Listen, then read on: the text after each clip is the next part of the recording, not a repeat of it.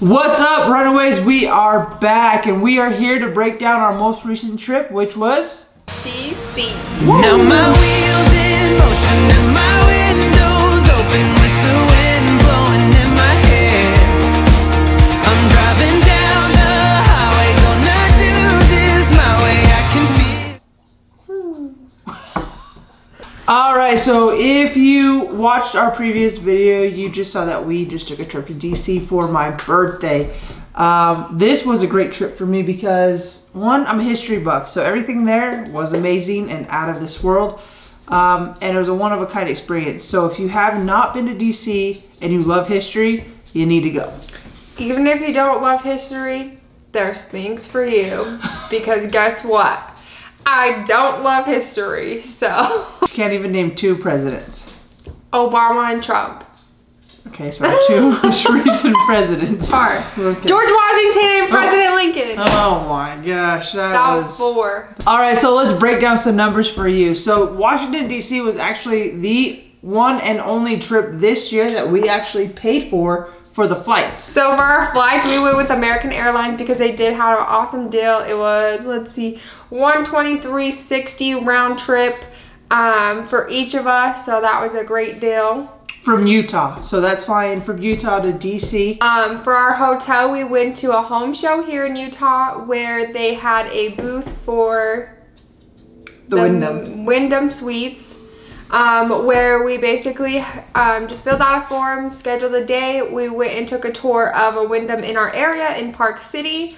And from there, they gave us 3 free nights basically at any Wyndham we wanted.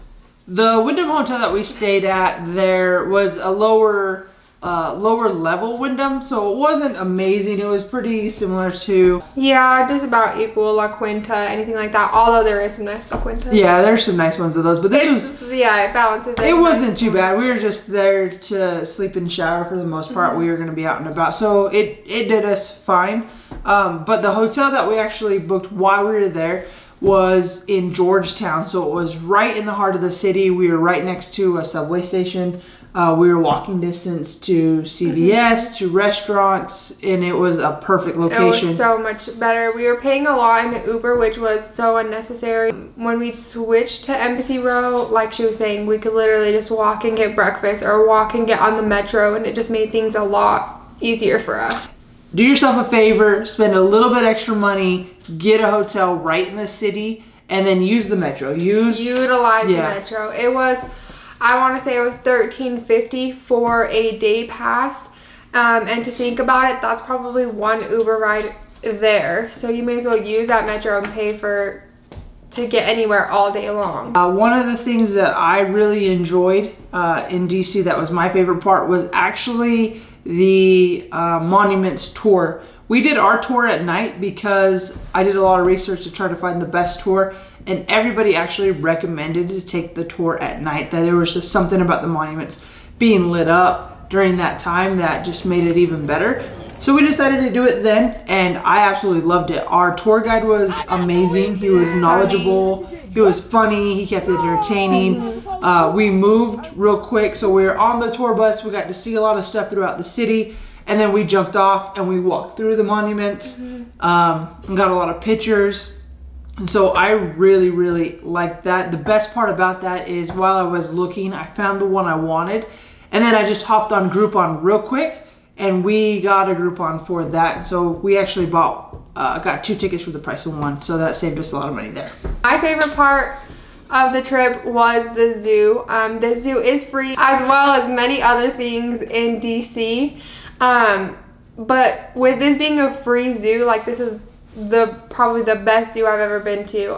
There was parts in the zoo where there was just free range animals like sloths, birds, little tiny monkeys, and then also above your head there was a line where the orangutans would be walking over you, so that was pretty cool. You could just see everyone studying the animals, and these animals were active.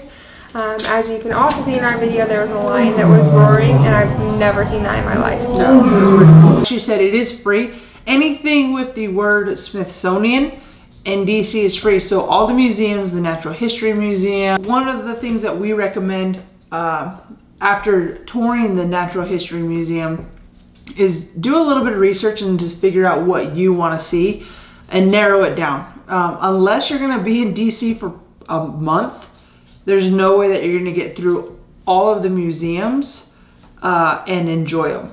The Natural History Museum within itself had so many other museums, and not all of them you're going to be interested in. So like she was saying, definitely just look and see what one you're going to want to do. So one of the coolest things that we got to do as well was tour the White House, and we got to tour the White House on my birthday, which was really cool. But in order to tour the White House, you need to contact your state representative at least 3 months in advance. For us, we just went onto the website for our state representative. There was a little link that said tour the White House. We clicked on it. We filled out the paperwork for it.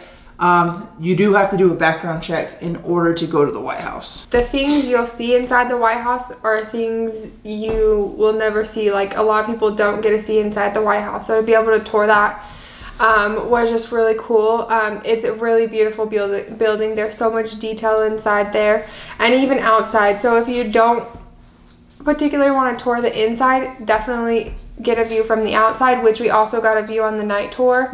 That was really cool as well. So many cool things in DC. I'm not a history buff, but there was a lot of cool things. One thing that I really enjoy to learn about is the Holocaust, and the museum in DC about the Holocaust is so, it's like a different experience. It gives you a different type of feeling.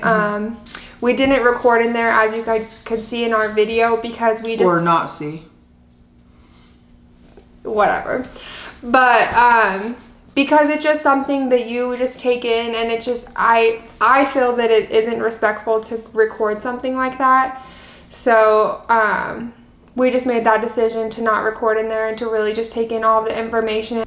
But during the 4 levels of the Holocaust Museum, you have this pamphlet with this person's name on it.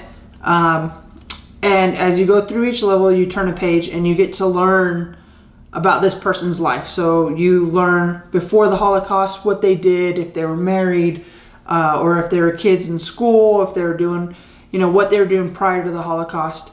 And then as you move to the next floor, you learn about what they're doing while it's starting, what's going on, or, you know, what they're hearing about it, what's happening. And then you turn again and they're going to concentration camps, or they're hiding.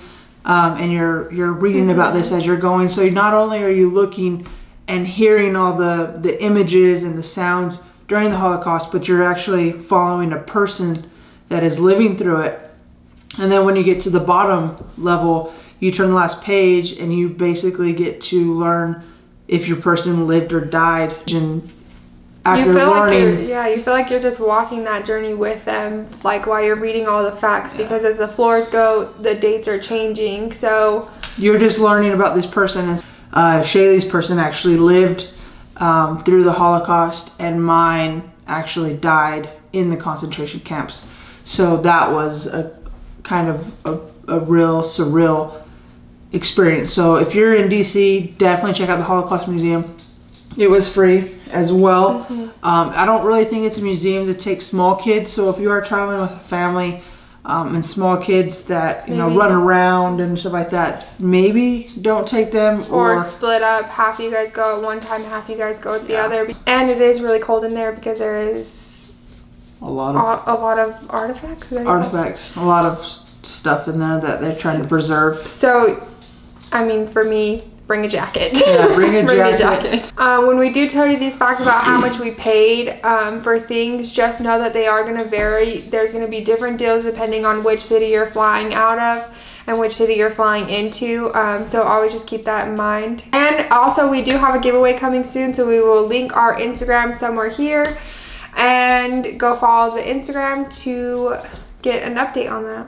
If you watched our video, thank you. And if you like this video, if you want more insider info, definitely hit that subscribe button, hit the notification button, because our next video actually is going to be one that we have gotten a lot of questions about.